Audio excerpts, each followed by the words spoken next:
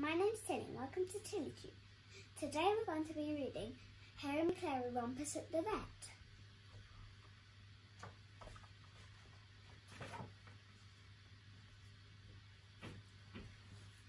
Down at the vet's there were all kinds of pets with troubles and woes from their ears to their toes, sniffles and snuffles and doses of flu, itches and stitches and tummy ache too. So many animals, watchful and wary, and Hairy Maclary from Donaldson's Dairy. There were miserable dogs, cantankerous cats, a rabbit with pimples and rickety rats, mice with the sneezes, a goat in a rage, and Cassie the cockatoo locked in her cage. Cassie had claws and a troublesome beak. She saw something twitch, so she gave it a tweak.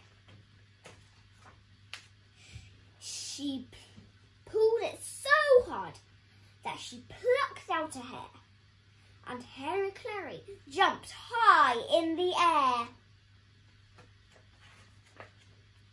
A bowl full of mice was bundled about.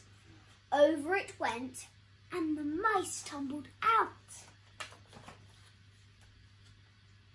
4 fussy budgies with Grandmother Goff flew out of their cage when the bottom dropped off. Grizzly Macduff with a bottle brush tail leaped out of his basket and over the rail. The polka-dot kittens from Parkinson Place squeezed through an opening and joined in the chase.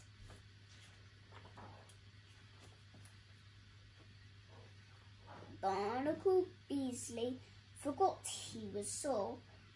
He bumbled and clattered all over the floor. Then Custard the Labrador, Muffin McClay and Noodle the Poodle decided to play.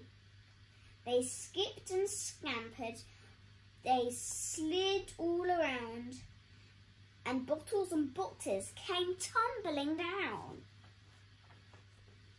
What a kerfuffle, a scramble of paws, a tangle of bodies, a jumble of jaws. With squawking and yowling, a mournful meow, they really were making a terrible row. Out came the vet. "I'll fix them," she said, but she tripped on a lead and fell over instead. Geezer the goat crashed into a cage. He butted the bars in a thundering rage.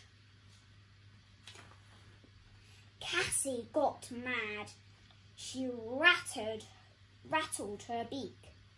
She saw something twitch, so she gave it a tweak. See you next time, Tilly Tube. Bye.